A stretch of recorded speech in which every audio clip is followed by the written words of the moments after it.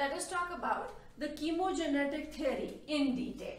So this chemogenetic theory, which is also known as the modern theory or modern theory of evolution. Let us talk about this theory in detail. This theory is divided into three parts. The first part is known as chemogeny. Second part is biogeny. And the third part is known as cogenogeny. Let us talk about what exactly we mean by these three parts. Chemogeny means the chemical evolution. Biogeny means biomolecule formation, where the first organic molecules which could replicate on their own, they were formed. And cogenogeny means the first life form formation and its evolution. So this is how this modern theory was divided into three parts. Now this chemogeny, that is the chemical evolution theory, this was explained by Oparin and Helden. According to Oparin and Helden, what existed in or on Earth at the time of origin of life were certain conditions. And the conditions were that there was high temperature. The temperature was around 800 degrees or around that temperature, very high. Energy was in two forms. One was UV rays and second was in the form of lightning. After this, there were torrential rains.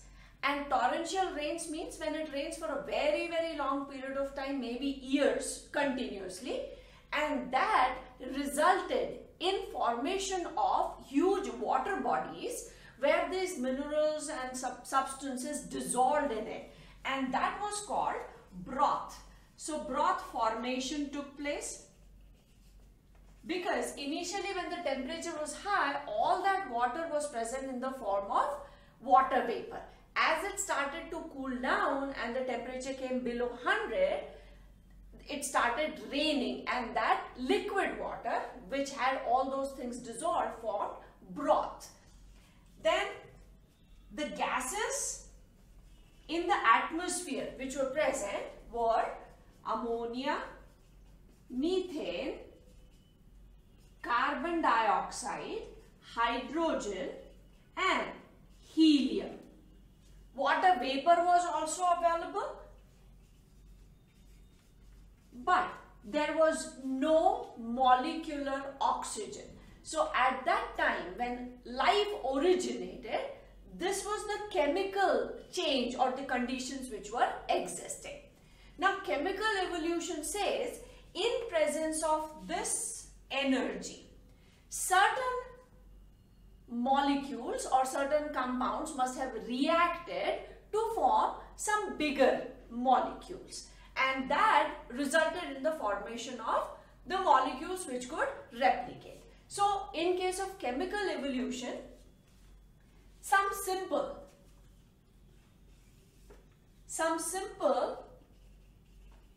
chemical compounds were formed. Which chemical compounds? Like sugars, aldehyde,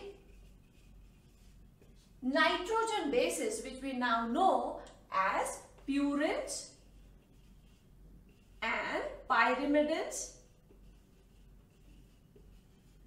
These were the substances which were formed. Fatty acids.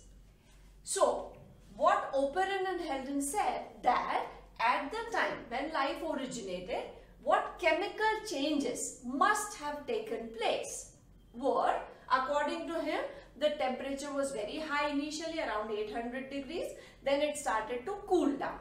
Energy was available in two forms, as ultraviolet radiations and lightning, which must have helped in all these chemical reactions resulting in formation of these simple compounds. Because of torrential rains, it resulted in broth formation. Broth means there was water and in which all the substances were available or dissolved.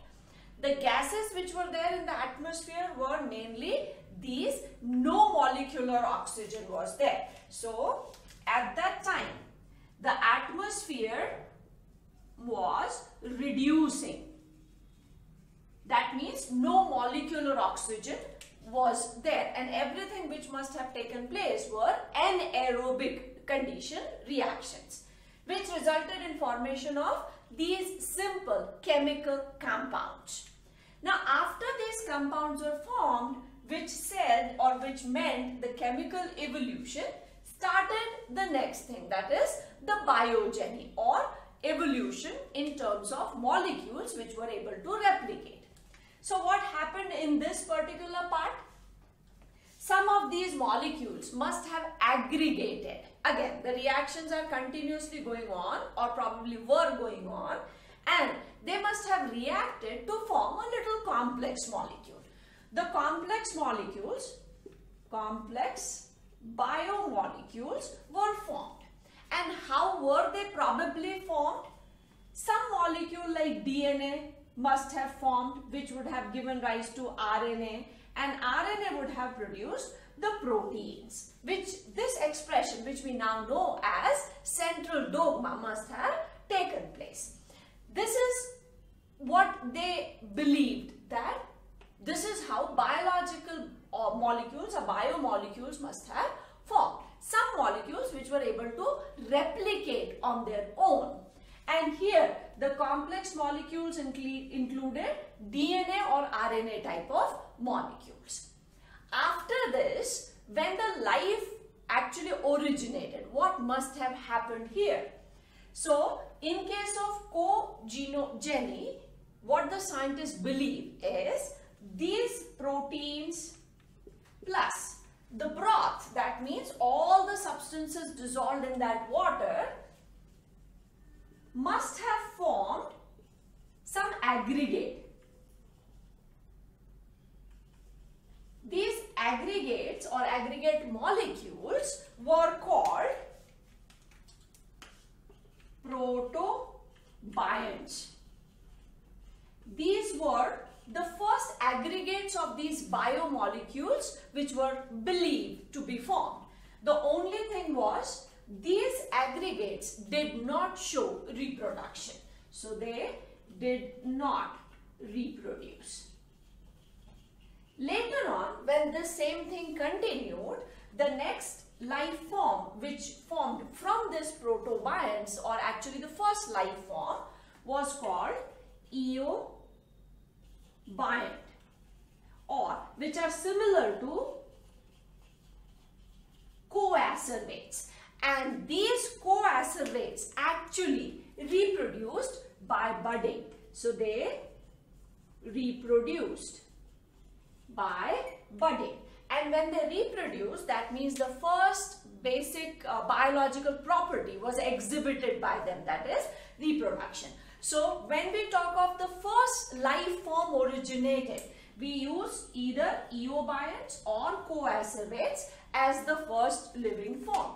Now the first living organisms which existed or which originated, like coacervates, they must have been, so now we are talking of these coacervates. At that time there was no molecular oxygen. So it is believed that the first forms, they were actually chemoheterotrophs. Chemoheterotrophs. That means they used chemicals and obtained energy. After that, now when they were able to use the light energy, they were called chemophototrophs.